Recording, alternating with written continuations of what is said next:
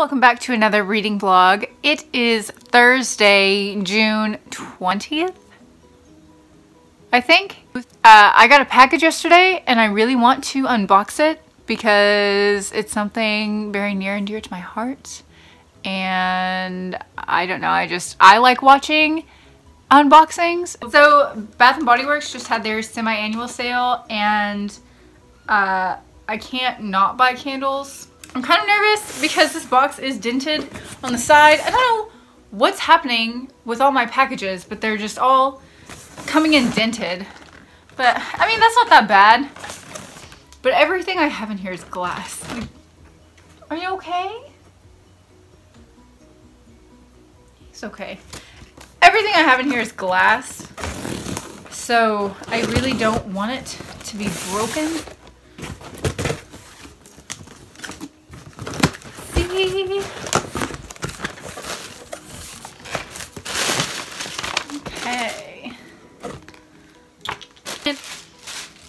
Okay, so the first candle is Marshmallow Fireside.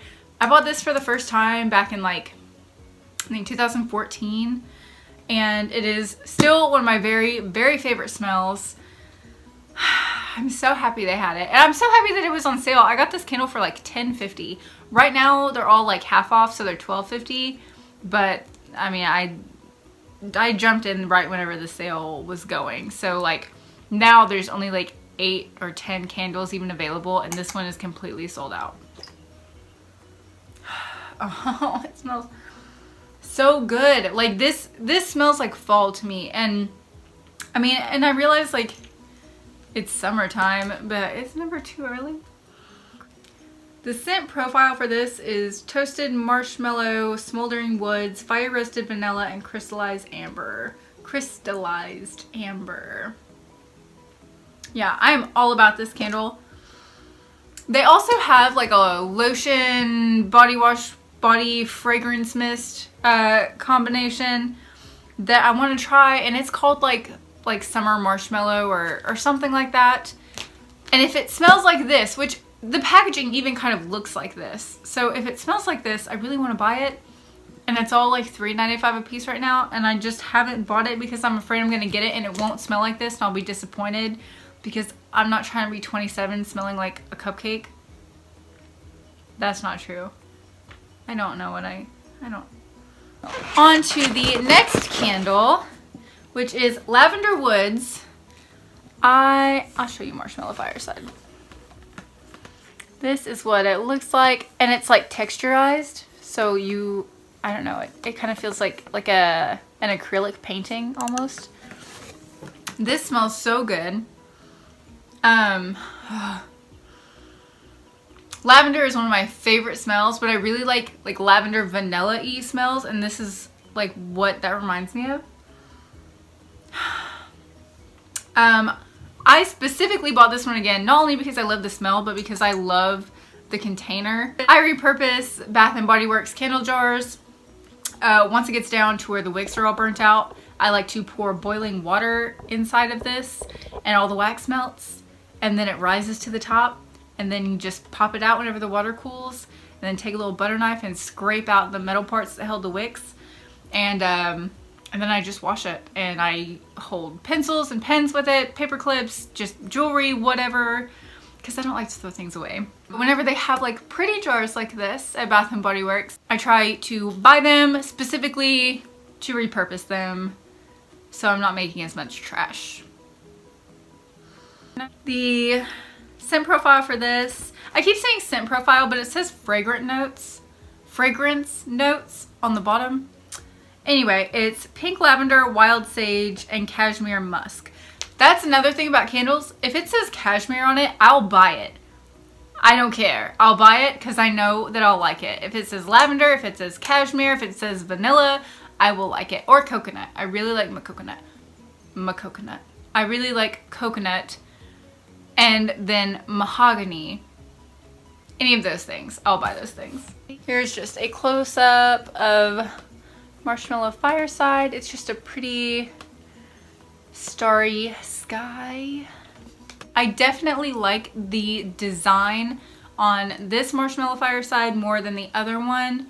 The other one was just like typical fall campfire roasting marshmallows, what have you, which is fine, but this one is just better in every way. And the last 3-wick candle that I bought is the Waikiki Beach Coconut, and it just has a beautiful flourishing mountain for the design.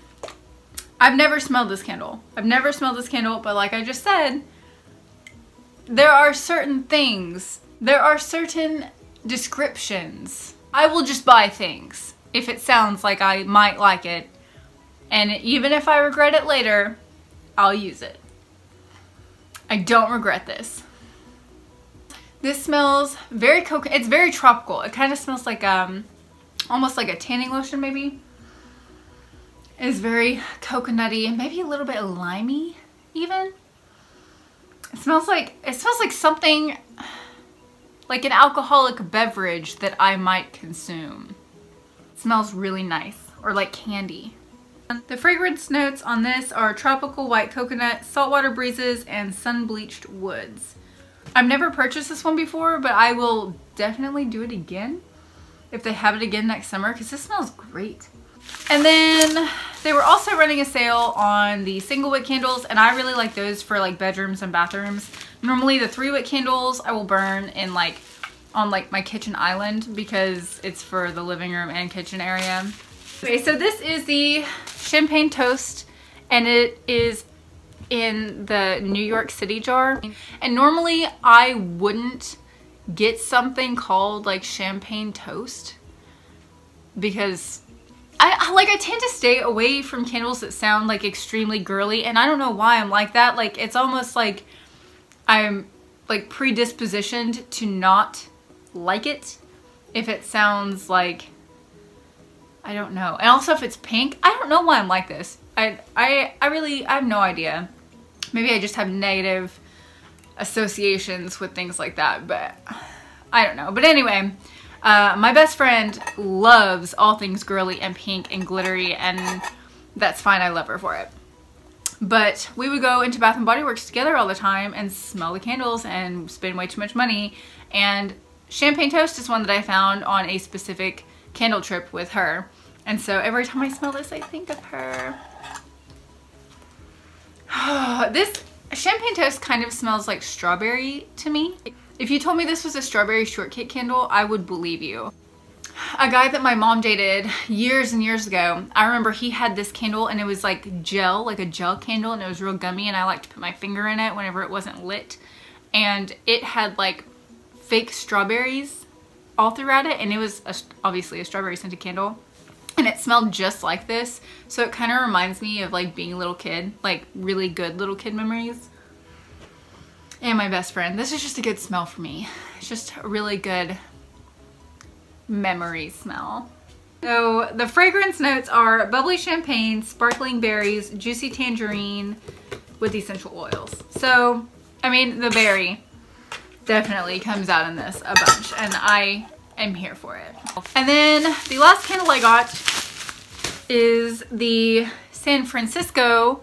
This one is Endless Weekend. And if I remember correctly, Endless Weekend is just very clean smelling, and that's why I liked it the first time I smelled it. But I don't think I smelled the candle of it. I'm pretty sure that I smelled the lotion. Hopefully I like this candle as much as I liked the lotion. We're about to find out. Oh yeah. Yeah, this is great. This kind of reminds me of another happy childhood memory. This kind of smells like my friend Sarah's house when we were little kids. Sarah, I don't know if you watch my videos, but if you do, you should go buy this candle or the lotion. This is what your house smelled like to me whenever we were kids. It smells really good. It's just very clean. It's a very clean smell. And also, it's also very feminine. Like, it's not like just a normal, like the lemon candle smell. It's not like, or the eucalyptus and rain candle, which is another one of my favorite for like clean scents. This one is definitely a more like what your girlfriend or wife will have in their shower kind of a clean scent. Okay, the fragrance notes are summer mandarin, sun-kissed magnolia, coconut water with essential oils. So yeah, that sounds right. That sounds, oh, it smells so good. I'm just so pleased with all these scents. I think they all are perfect. And the two that I was like kind of curious about that I couldn't remember if I liked or not, or like the Waikiki Beach coconut, I didn't even know if I would like. I just know typically I like coconut scented candles. And I'm glad that I like this one. And also the Endless Weekend, I didn't know if I liked the candle. Sometimes you'll buy the candle and the body spray or the lotion and it just doesn't smell like each other. Like something gets lost in translation, and it's very possible that it's just different because like once you put like a lotion or a body spray like on your body, like your natural scent mixes with it too, and so it's just not like the pure smell from the bottle that you smelled in the store. I don't know, but with a candle you just get to smell the smell, and I'm glad that I like the smell. That was my little mini candle haul. I just got home from work actually, and so I am about to wash my face and get ready for bed. I'm already in my pajamas, and I'm ready to just read my book, which I am starting Six of Crows. I'm very excited for it. I just finished Caraval last week, and I didn't film a reading vlog or anything while I was reading Caraval. I think I might have mentioned it in my last reading vlog, but I'm not sure. But I loved that. A 5-star read. At the least 4.5 stars. I flew through that book in like a day. It was so great. It was, it was an excellent story, and as soon as I can get over to Books Million, I am going to pick up Legendary, and then Finale is the last one. Needless to say, I'm excited about starting this book. I've already talked about how I really want to read this book, and it's just the next one on the list. And I think after this, I have 6 more books left to read from my June TBR, and we still have like 2 more weeks left in the month. At least at this moment. I don't know when this video will be going up, but at this time, I still have like 2 more weeks of June left. So, I mean, it's just gonna, I don't know. Like, I think my book haul was like 10 books for June, and I'm kind of feeling like maybe I should have bought a couple more because I've just like been blazing through them. We'll see what happens after this book, because I think the Crooked Kingdom, yes, Crooked Kingdom is the second book, and if I go through this one as fast as I went through Caraval, then I'll probably pick up that when I pick up Legendary, and those will be on my July TBR. I also have some Rick Riordan books on my July TBR.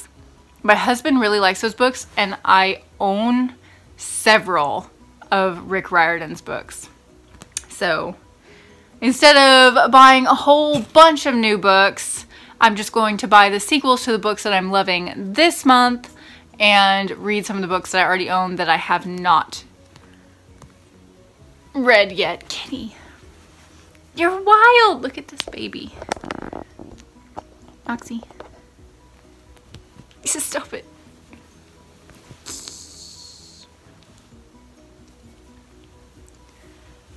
Look. Look, Nox. Look, Noxy. Oh, it's so cute. He's cute. Oh, it's vicious.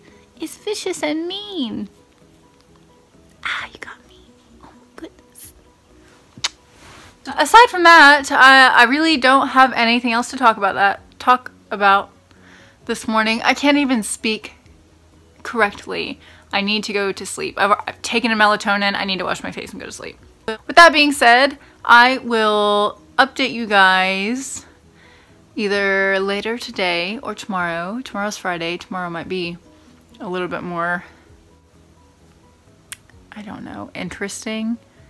Maybe. We'll see. I'll definitely let you know how far I get in Six of Crows tomorrow. Okay. Bye. Good morning. It is currently 4:43 a.m. and I'm so tired. I slept most of the day and most of the night, and I am gonna have to go back to sleep very soon because I have to work tonight. But I can't sleep right now.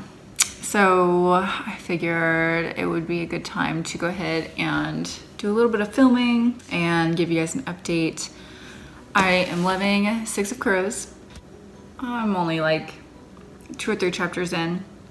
I've been reading it before I go to sleep, and it's not really a book that you can read before you go to sleep because you don't want to put it down. And I have an issue with that anyway. So I think I'm gonna have to find something else to read in the meantime. I didn't do any filming yesterday, and I mean, it was a pretty uneventful day and I didn't really read at all yesterday. I had to go to the doctor and get blood drawn, and then our internet was out, and so I just watched the first 6 Harry Potter movies and The Fellowship of the Ring yesterday, and Fantastic Beasts. I just watched all the movies yesterday and didn't bother to pick up a book, except for while I was in the waiting room. I did work on A Woman in the Window. No, that's not how you say it. The Woman in the Window. And I really enjoyed that book. Other than that, I've just been kind of reading A Court of Thorns and Roses still. I am almost done with that book. And I probably would be done with that book if I wouldn't have gone ahead and picked up several other books after I started that one. That's on me. It's okay. Oh, I need to get it together. I think I'm gonna make myself some coffee and some breakfast, and then sit down and read Six of Crows for a little bit. Maybe watch another Harry Potter film. I'll probably do that. I'll probably watch more Harry Potter after I read for a little bit. And really, that's probably all this day is gonna consist of. I'm gonna be sleeping for most of it, so.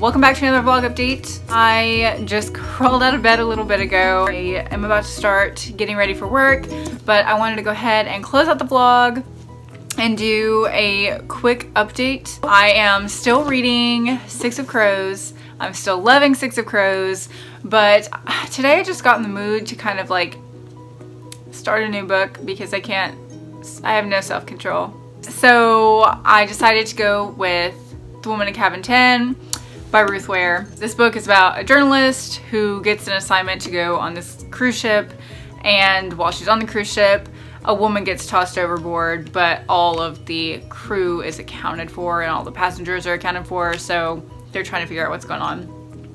I love her writing. I've talked about it before, and so I'm really, I don't know, I'm just in the mood to start it, and we'll see. I really don't have too much more to update you guys on. Nothing is really going to be happening for the rest of the week, and if something does happen, then I'll film it for my next vlog. But I'm probably just gonna go and start this book, finish Six of Crows, finish A Court of Thorns and Roses, and let you guys know what's going on in the next one and see what I'm reading then. Thank you guys all so much for watching, and I will see you in the next one.